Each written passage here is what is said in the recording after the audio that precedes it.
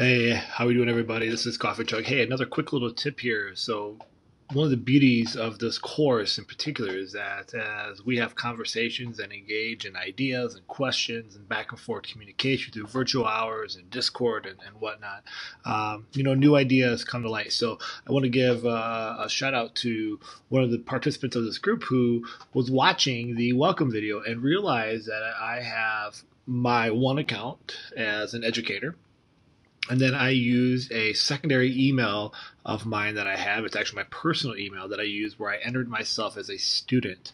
And so having yourself in both platforms, especially for this course, is going to really help you be able to sample and see what's going on or what things look like from a student perspective. So I'm making this the tip of the day, a little bonus tip here. So what I want you to think about is you're in this class as a student. So you are experiencing everything as if a student in your classroom would go through this. And so you have that. But hopefully what you have, if you haven't already created, is create a test Google Classroom.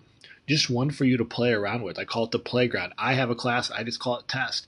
And then in there, have a secondary email account of yours and enroll that account as a student. That way you can post and test things as a teacher and then switch over accounts to the other email account and you can see what things look like as a student.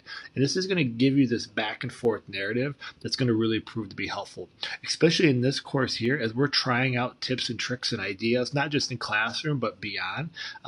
This is really going to be helpful for you to try things out, to figure out what works, do you like it, and then be able to then apply it to your actual classrooms with the students that you're working with, or just the Google tips in general. So just quick little bonus tip there. If you haven't already done it, one, create a test Google Classroom with you as the teacher, obviously, and then use a secondary email account, whether you create just a student demo Gmail account, create just a generic one really quick, or use your personal one and enter yourself as a student, and then that way you can see the back and forth. All right, my friends, this is the beauty of it. Thanks for those that are leaving comments in the private comments and the chats and everything else. This is where that tip came from, and until next time, as always, stay awesome.